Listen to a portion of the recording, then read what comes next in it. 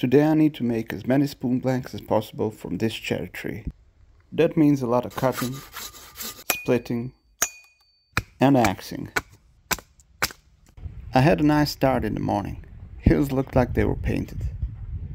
I need to hike up to the tree I found earlier. Time to step off the trail. It's good to unplug from society for a day. It's very peaceful here. And here I am. This is the tree I'll be using.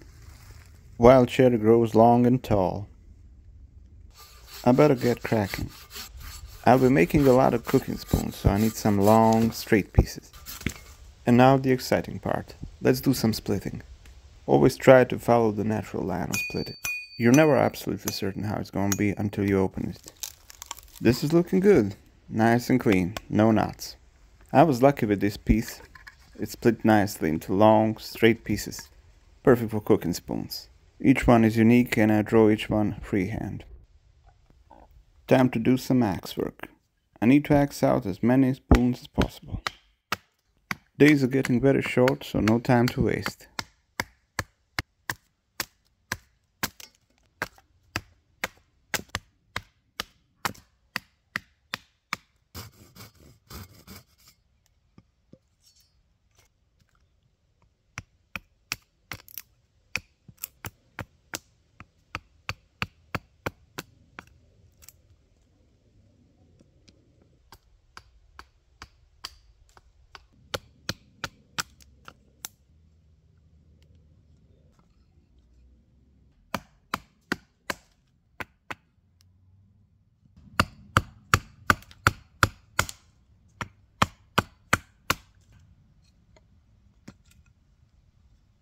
I managed to axe out all the spoon blanks I needed for the next few days of carving well before dark.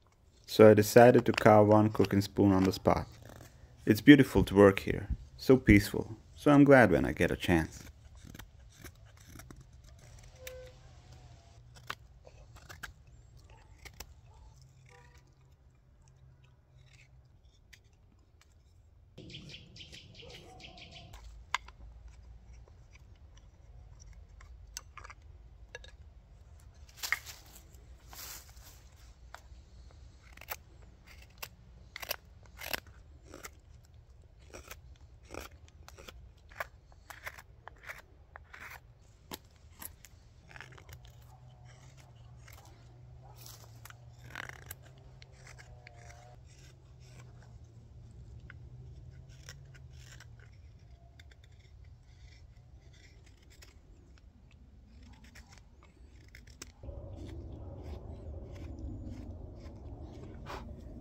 One cooking spoon, done. Now it just needs to dry and then the finishing cuts and some decoration. I think it should work well.